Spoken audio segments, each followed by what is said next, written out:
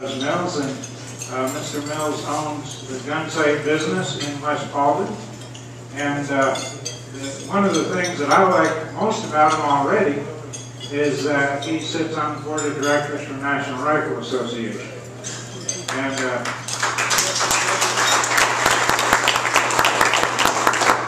I have kind of a personal interest in that because as a kid, I did a lot of shooting matches and things like that, and spent a lot of time trying to earn NRA badges, shooting badges. And so anyways, of course, I think it's a wonderful outfit and a wonderful program. And I couldn't be more proud than to introduce Buz Mills to you, candidate for governor of Arizona.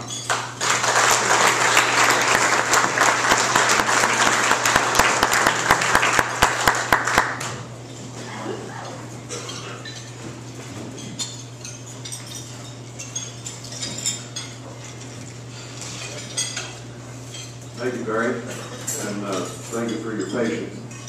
I'm going to do my best not to put anybody to sleep. So if I see anybody nodding, just throw something at me and I'll shut up.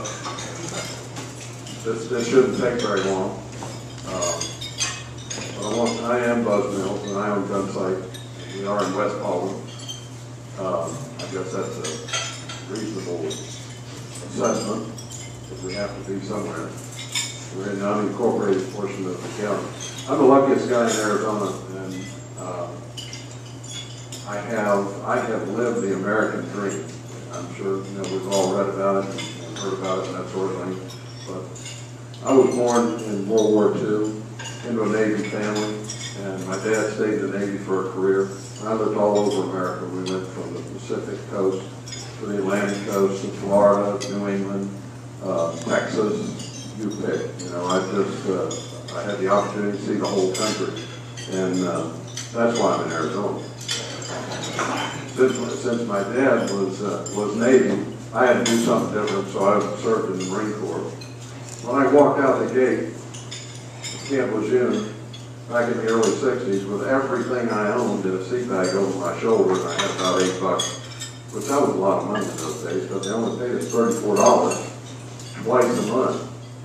And that was it.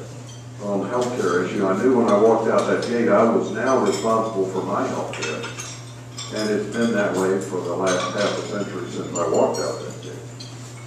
I spent the next 7 years doing heavy construction work, a lot of busted knuckles and a real appreciation for sweat equity.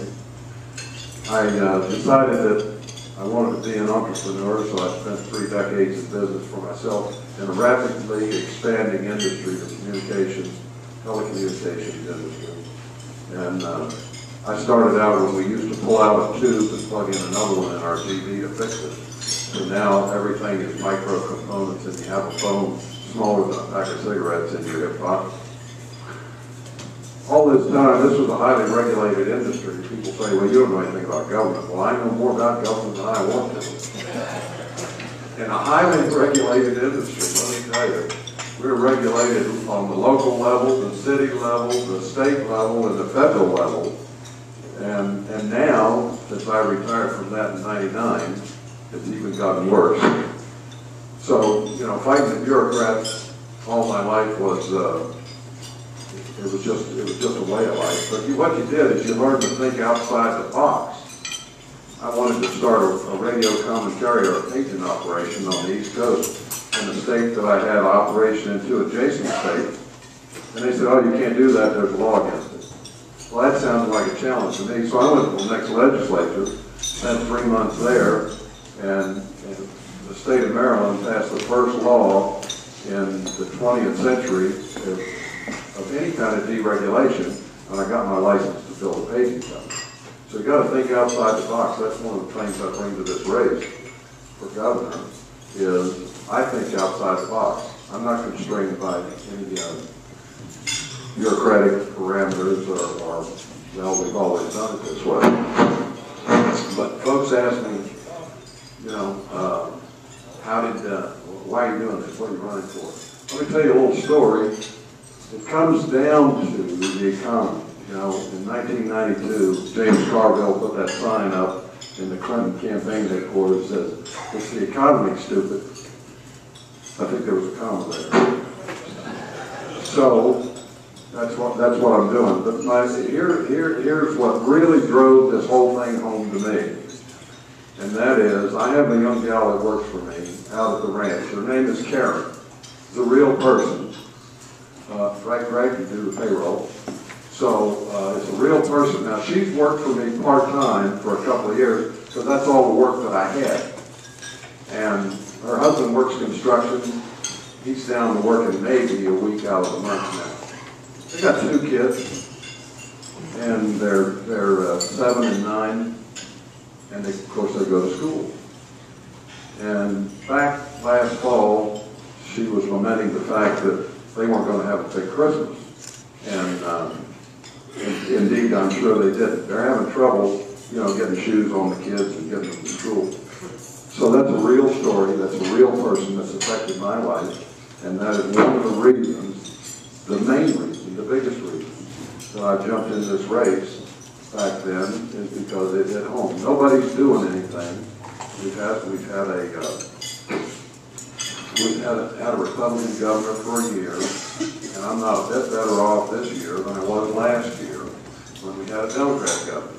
Nobody, has issued any emergency proclamation to stop the train. Let's see where we are, where we're going, how we get out of it. So that's one of the big reasons. And what I see, there's 4 of us out here actively working this thing, and then there's a plethora of other folks that say they want to run for governor. But what I see is one of the reasons that we're in this morass that we're in right now, that's a good word, by the way, is we lack on all levels, state and federal, there is no confidence, there's no confidence in the government, in our leadership, in our leaders.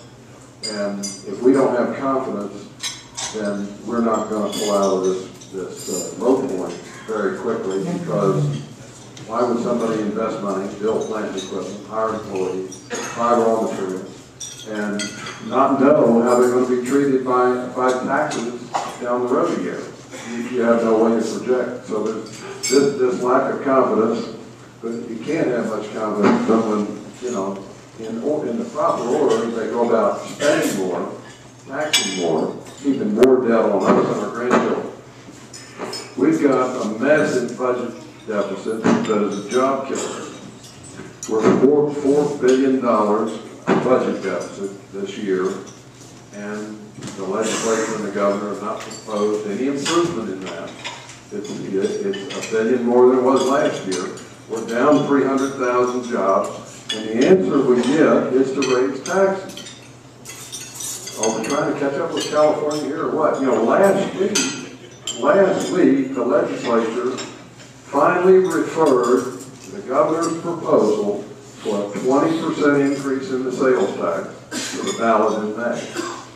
Well, wait a minute, it's only 1%. It's only a penny. Well, it depends on how you do your accounting. It's a 20% increase in tax. A little less, maybe 18. But what that amounts to is, think about it this way. If you're going to go buy a car, and we have a 20% increase in sales taxes, that's another payment. Add a payment on there. Well, regardless of the price of the car, $20,000, $30,000, $70,000, one more payment. That's what 20% tax increase does to you. So you've got to keep things in perspective. Now, in my administration, we're not going to do that. We're not going to raise taxes on anybody for anything. No tax.